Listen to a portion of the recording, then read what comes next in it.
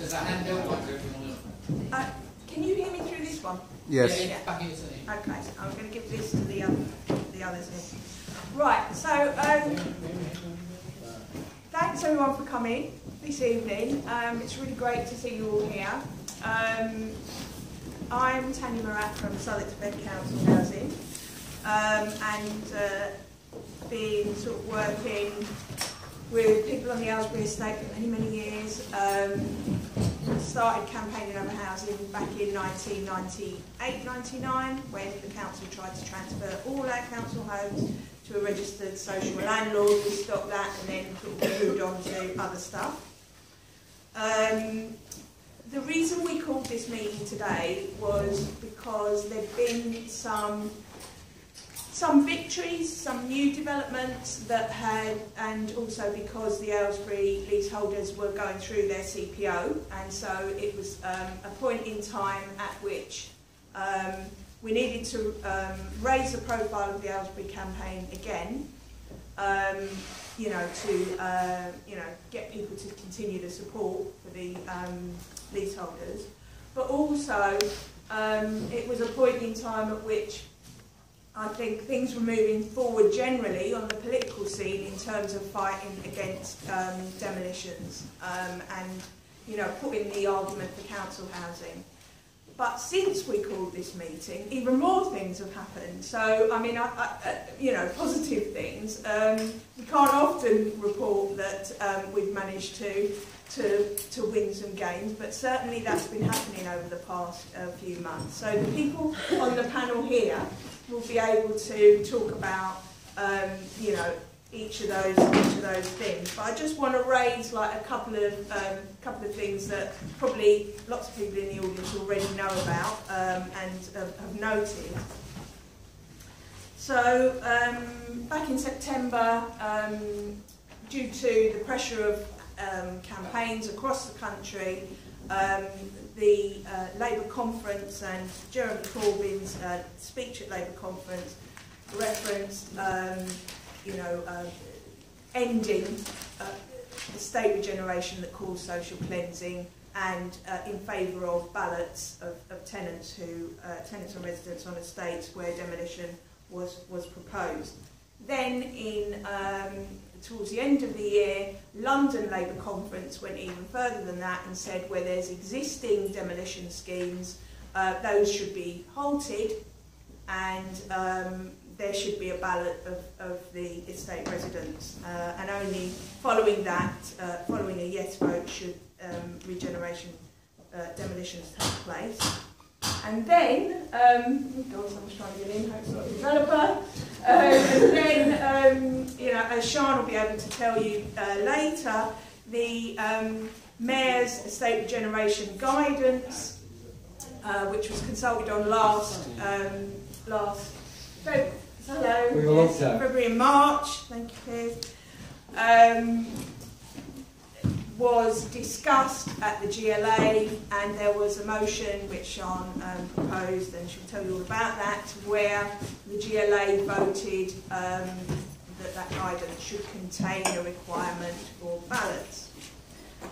Now, that's kind of on the political side in a sense, and also political but more to do with sort of what's going on the ground. People will have heard about Haringey and the magnificent anti-Haringey development vehicle HDV campaign that's been taking place over the last year. There's a judicial review going ahead, and also movements inside the Labour Party in Haringey. And if anyone's enthused enough to attend the funeral of the HDV, that will hopefully be tomorrow at what's called the farewell tour of the HDV, which is the Haringey full council meeting, where it is hoped that it will be voted down at full council, and there's a demonstration taking place tomorrow night there. Coming back to, I'm sorry about this, but there's just so much. This is the last thing I'll say. Coming back to where we are now, Elephant and Castle. you will know that there's been a very vigorous campaign of local people, local traders, students and workers in the area against the Delancey Shopping Centre Elephant Castle development, a development which would have provided 979 homes, only 33 of which would have been fake socially rented homes, and nowhere for the bingo, the bowling alley, and very little new space for the traders. That development has been stalled in the sense that the council did not feel able to approve that application. So that campaign goes on, and the fact that they didn't vote for it, I would argue, is a significant victory along the way, to be seen in the light of all the other campaign victories that have happened. Excuse me, and they said there would be a public consultation. Yes, 3-week public consultation. We're waiting for that to happen and pressing for it.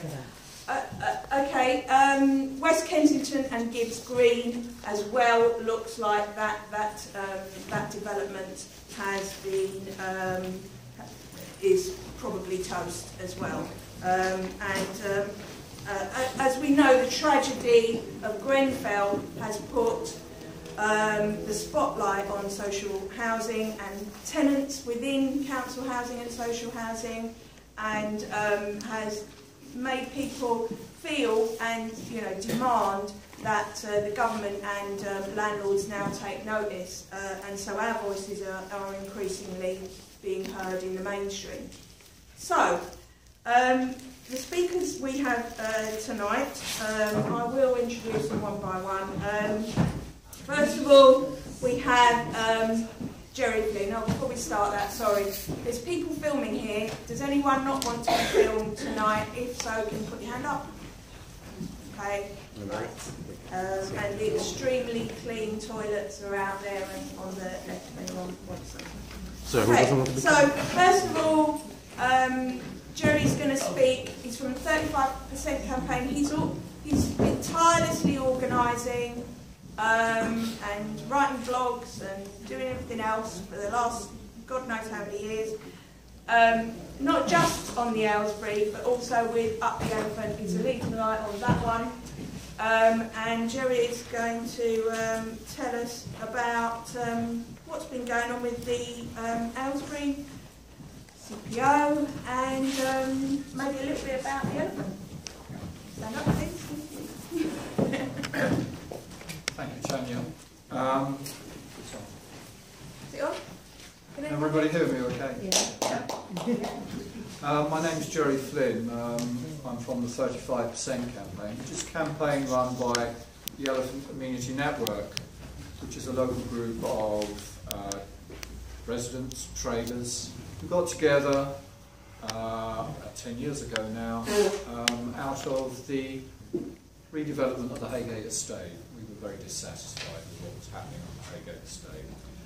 And not just residents on the estate, but people living around the estate, as I say, involved even local traders. The Elephant Community Network has 3 principles, ones which we feel most people could subscribe to, which is open master planning, 50% affordable housing, was 50% in those days, and benefits of the regeneration for all. So anybody who subscribes to those principles can come along. Okay, can come along and join us. We meet every 3rd Tuesday of the month. 35% campaign is run by the Elephant Community Network, and it focuses specifically on housing. It's called the 35% campaign because Southwark Council has a policy whereby every new development over 10 units should deliver 35% affordable housing, half of which should be social rented. So we're really not a radical bunch. We're just trying to get Southwark Council to deliver what they should be delivering anyway. I have to say we've not had a great deal of success over the years. Most of the developments at the Elephant Castle do not deliver 35% affordable housing. Most of the major developments in Southwark don't deliver 35% affordable housing, and they certainly don't deliver any social rented housing.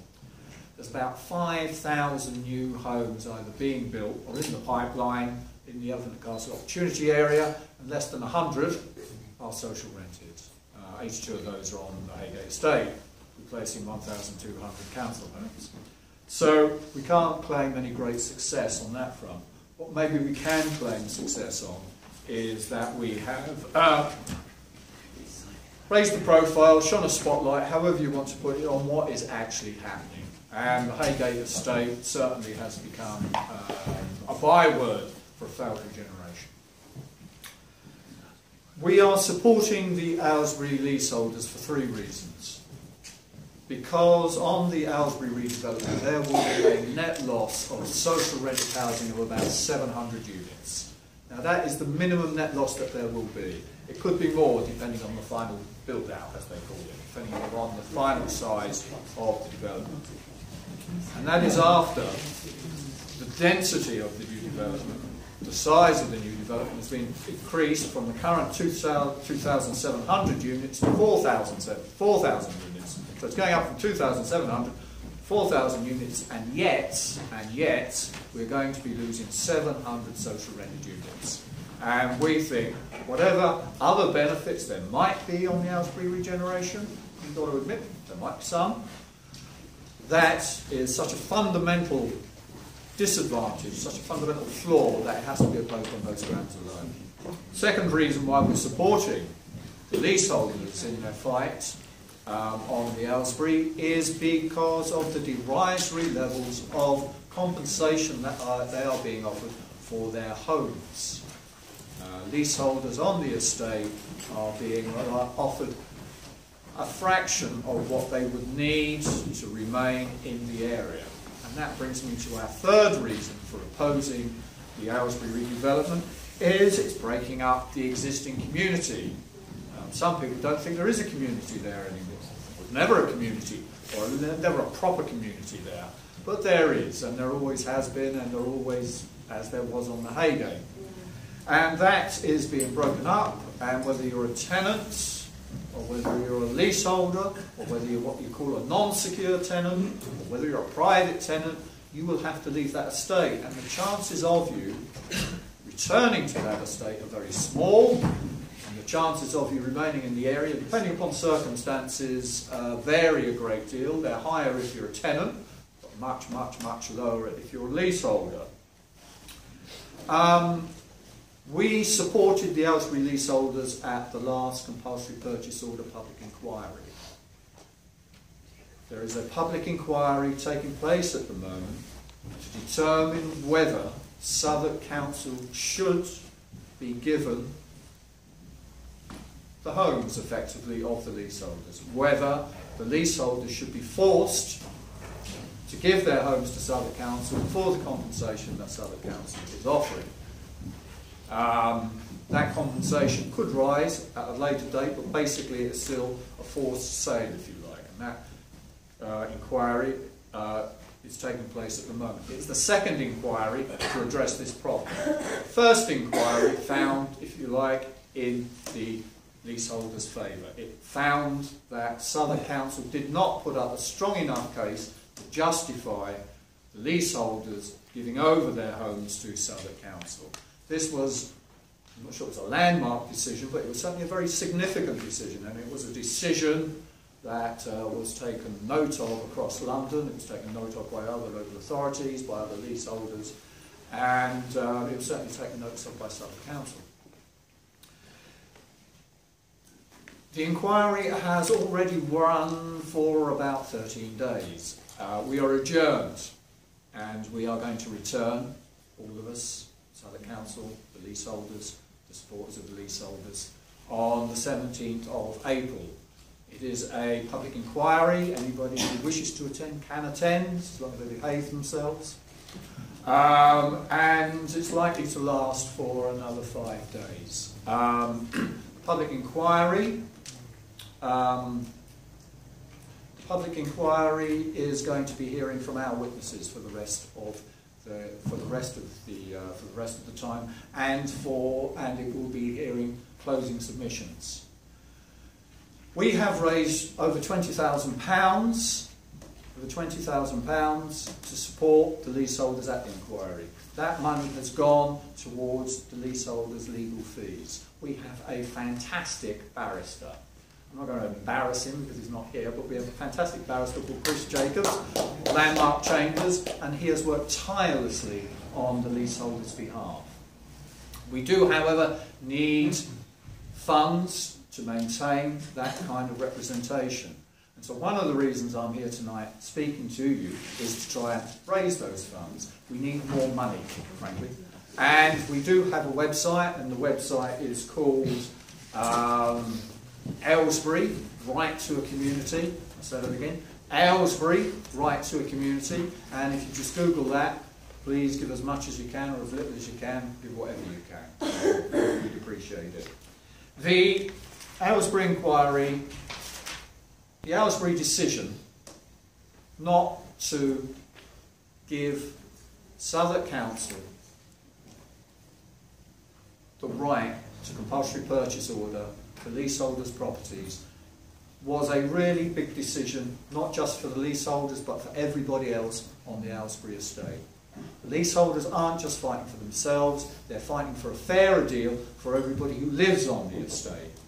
And we firmly believe that if we can, again, persuade the Secretary of State not to grant this compulsory purchase order, it will be, in the long term, and maybe not without a few ups and downs, for the benefit of the people of the Aylesbury, the benefit of the people of Walworth, and the benefit of the people of Southwark. Thanks very much.